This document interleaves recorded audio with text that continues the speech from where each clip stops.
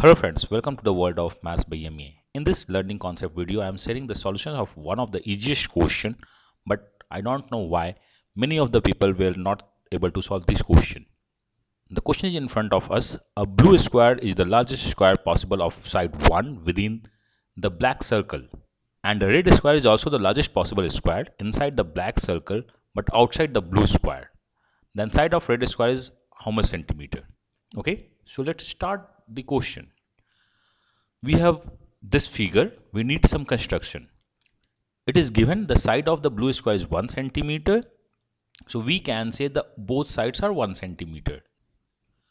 So we can say this is the diagonal of the square and diameter of the circle. Since this is 1 and 1, so we can easily say the diameter and the diagonal is nothing but root 2. I hope it is quite easy by the Pythagoras. Since diameter is root 2, so we can say the radius is nothing but root 2 by 2. That is 1 by root 2. So I draw the line OM.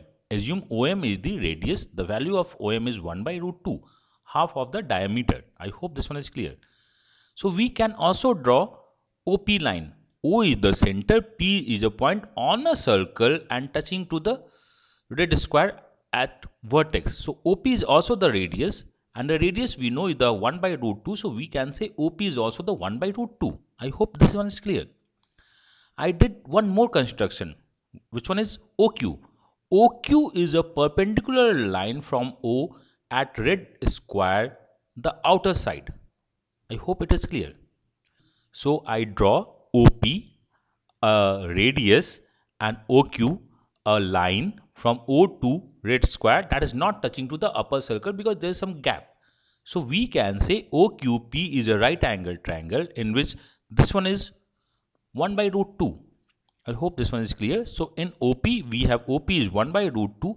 R is the point at which OQ intersect the blue square. Since the bigger side is 1, since the red is, so we need to work in a blue triangle OPQ. That is a right angle triangle because perpendicular. We know the side of blue square is 1 centimeter. So we can say the height of OR or the length of OR is nothing but half of the blue square. Now we need to work on a red square. Assume QR is x. Since the side of red square is x, so we can say this one is nothing but x by 2 is half. Chord bisector. Radius perpendicular is the chord bisector. Now we have to work on triangle OPQ. Fine. So work on OPQ. I just enlarged the triangle OPQ. This one is 1 by root 2. This one is half. This one is x. And this one is x by 2. So this is nothing but OR is half. RQ is x. PQ is x by 2. This one is nothing but 1 by root 2. And we know this is a right angle triangle. So we apply the Pythagoras. That is PQ square plus OQ square is equal to OP square. OP is 1 by root 2 square is equal to x by 2 square plus x plus 1 by 2 whole square. By solving this, we will get x is equal to minus 1 or 1 by 5. Minus 1 cannot be a value of any side. So our answer is nothing but 1 by 5 and this is our answer. I hope this one is clear. But still, if you have any doubt, feel free to ping me. Thanks and happy learning.